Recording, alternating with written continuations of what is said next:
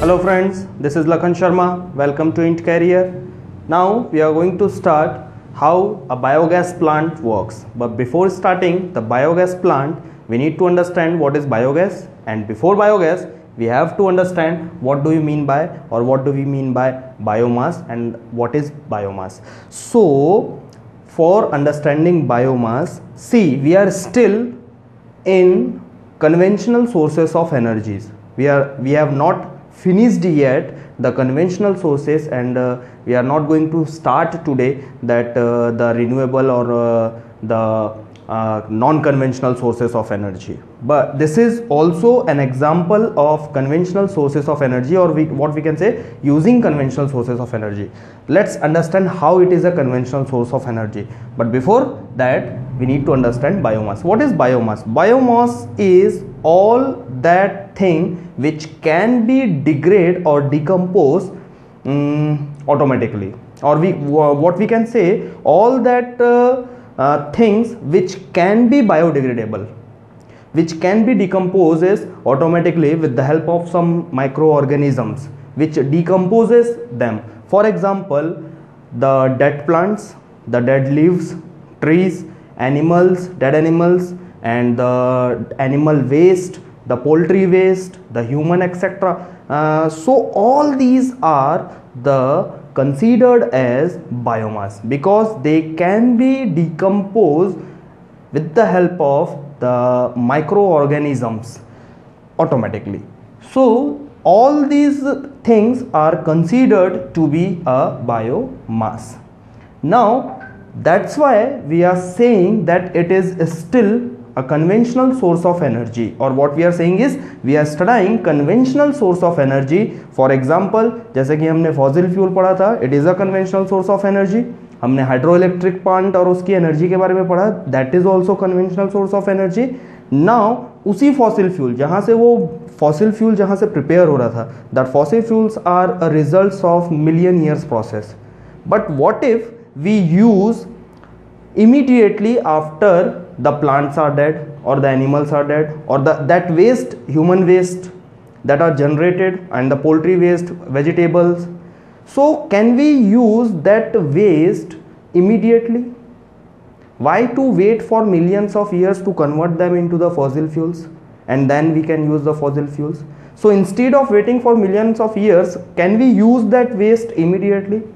So two problems will be solved. First, waste material can be utilized for that purpose, and whatever the result we will get, we can use that thing as a fuel, and that thing what we call is a biogas. So biogas is a result of, or we can say product of biomass. If the biomass are decomposes under certain conditions in the certain atmospheres, it results into biogas, and that is what we have as a fuel, or we can use that biogas as a fuel. So this is biomass. Now let us understand what is biogas. The other name of biogas is also known as, or the biogas is also called a gobar gas. Why? Because this gas is formed, the raw material for forming of this gas are most of the cow dungs, animal dungs, or the cattle dungs, and the poultry waste. So these are the biomass, and the biomass results into biogas, which is also known as gobar gas. Now in gobar gas or in biogas, the main constituent of this gobar gas is methane.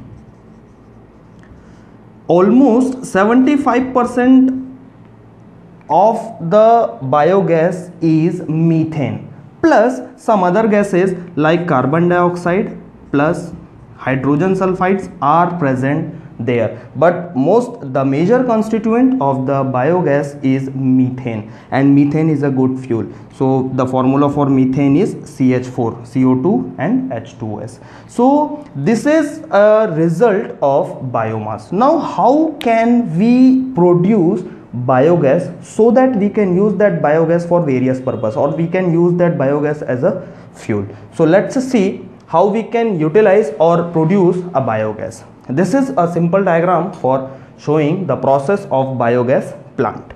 what are the different components that we have? First of all, we have a digester bed. This is called bed, the bed of the digester, over which we have made a digester. So this area, this component of this plant is called digester, and this is digester's bed. All these digesters walls are made from the bricks. So these walls which are shown here, they are made from the bricks, and this digester is having a shape like dome in the top.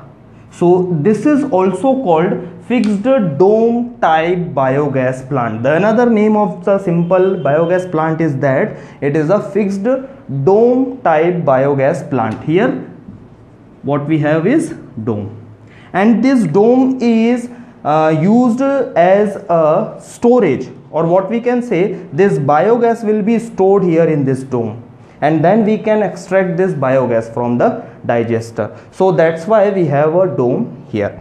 All these things are below the ground level.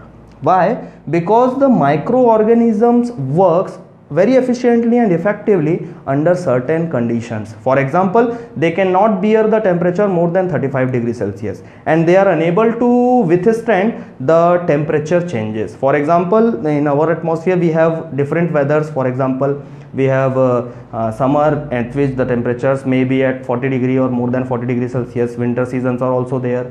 The temperature may fall up to 10 degree or minus degree Celsius. So in this temperature range, these microbes, these microorganisms cannot withstand or cannot work properly. So for that purpose, what they need a certain temperature like 30 and 32 degrees Celsius, as well as they need a humid environment. They need humidity. So in order to provide this, we generally build this biogas plant below the ground level at a depth of certain height, depth of 7 feet or 8 feet around. So all these components you are seeing right here is below the ground level. This is the ground level, and below which we have a digester and digester's bed. So let us start how the component functions, different component functions here. So this is the digester bed, the base, the digester, where all the slurry. What slurry means? Slurry is nothing but a biomass. All the biomass will be filled in this digester. We have a dome at the top of the digester where all the biogases will be collected in this dome. Now this is the two gates in the digester. We have two different gates, and this is called the input and this is called the output, or we can say this is in gate and this is the out gate. Now this is what we call a storage tank. Here we will have the slurry. And what is slurry? And this slurry is nothing but biomass mixed with water.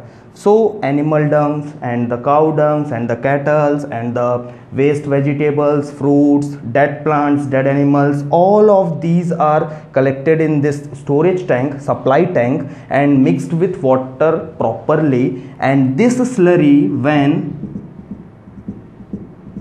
enters into the digester from this gate, this slurry can be entered into the digester with the help of these gates.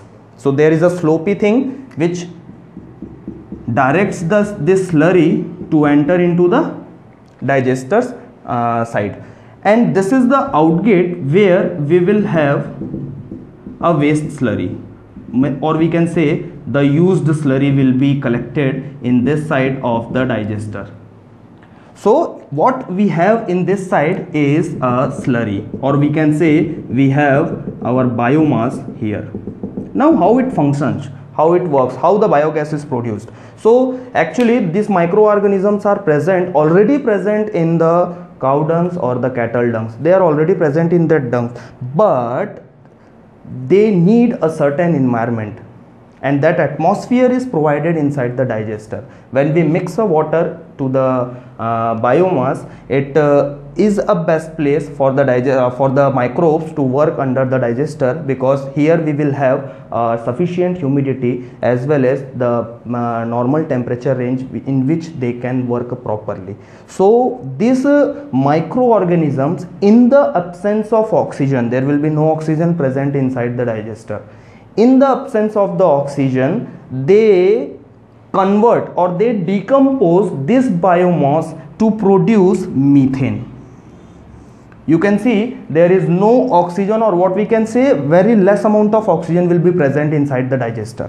So very less amount of carbon dioxide. The more amount of oxygen will be present, so all the carbon will be converted into carbon dioxide. Why? Because most of the biomass, all of us, animals, plants, trees, all the shades and waste are made from carbon compound. We all are carbon compounds. So all the carbon will be converted into carbon dioxide if we allow sufficient amount of oxygen inside the digester. So it is very important thing that there should not be oxygen, or try to minimize the level of oxygen inside the digester, so that all the carbon compounds will be decomposed into methane, and methane is a very good fuel also. So as the microbes works on the biomass and they start decomposes, it takes almost 2 months to decompose the biomass. So it takes almost 2 months, and after 2 months you will get this biogas filled in the dome. This is the biogas. They consist methane, carbon dioxide, hydrogen sulfide. All these gases will be present here. And as the biomass converts into the biogas, it starts increasing the pressure inside the dome, which compresses this biomass, the used biomass. And then this biomass will be in this side of the digester. They will come from this side. As the biogas and formation of the biogas starts, they start compressing this biomass, and then this slurry will be in this side of the digester. They are the used slurry, and as the pressure increases, this slurry will be in this side of the digester, and this is called spent slurry. Spent slurry means they are used slurry, and we don't have much thing in this slurry. This is also slurry, this is also slurry, but this is a raw material for us and this is a waste material. But this spent slurry is very rich in nitrogen and phosphorus, and that is why we can use this slurry as a fertilizers, or we can say as a manure. So we can use this slurry as a manure. It is very good for the crops and the trees. So this is the working of the biogas plant, and here the biogas will be taken out, which can be used to cook food or to heat up the water or for the various purposes. So these are the working of biogas plant, how a biomass works, how the biomass converted into the biogas, what is the use of biogas. See, there is no disadvantage having a biogas plant. We don't have any disadvantage. Whatever the raw material we are uses, it causes the waste material utilization, which is very good. All the waste can be utilized to convert into fuel, which can be used for various purposes, as well as the product, the output of this plant can be used as a manure in the food or growing in the vegetables. So this is also, we can say, it is a renewable source of energy. If we keep planting more and more trees and all that vegetables and fruits, we will get continuous supply of biomass. So what we can say here is this biogas is a renewable source of energy. So this is it from this video. In the next video we will start wind energy. Thank you.